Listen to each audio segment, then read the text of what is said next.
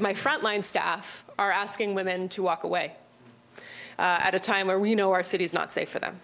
And our frontline staff are asking people with mental health issues to find another place to go tonight when we know that things are full. The City of Winnipeg is partnering with several organizations to expand the number of pop-up shelter spaces during this winter, as calls continue to expand permanent housing across the city.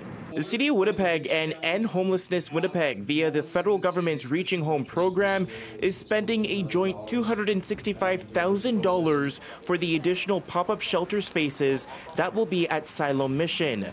The pop-up will be staffed by workers from Silo Mission, One Just City, Main Street Project, and Sunshine House. And as the weather gets colder, one of the biggest challenges that we can have in moments in this city, especially in the winter months, is getting people, for example, out of transit shelters and out of encampments and into warm, safe places where they can be connected to appropriate supports. When population needs support, needs shelter, over and above costs such as fuel costs for transportation, for staffing, for food, for emergency supplies, to keep the relatives, just to provide the very basic needs. There are 3 sets of criteria that must be met for the pop-up shelter to open.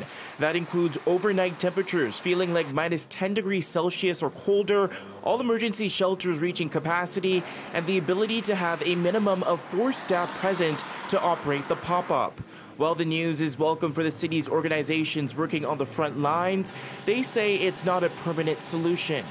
We're excited to not need this, so let's build housing. Also coming out of Wednesday's announcement is the news the City of Winnipeg is working on allowing St. Boniface Street Links to use 604 St. Mary's Road this winter to provide a 24/7 safe space. The city was looking to sell the property after it was declared surplus and with it needing repairs. I'm really delighted to say that the city and our organization have been working hand in glove to try to make that happen as soon as possible. Our own teams have been undertaking those as quickly as they can this month to try and ensure that we've got the organization proper lawful occupancy by early December. Now the city CAO says there's still plans in place to sell 604 St. Mary's Road. As for the pop-up shelter space here at Silo Mission, when open, it will run from 9 p.m. to 7 a.m. with the decision to open up the space made 3 days in advance.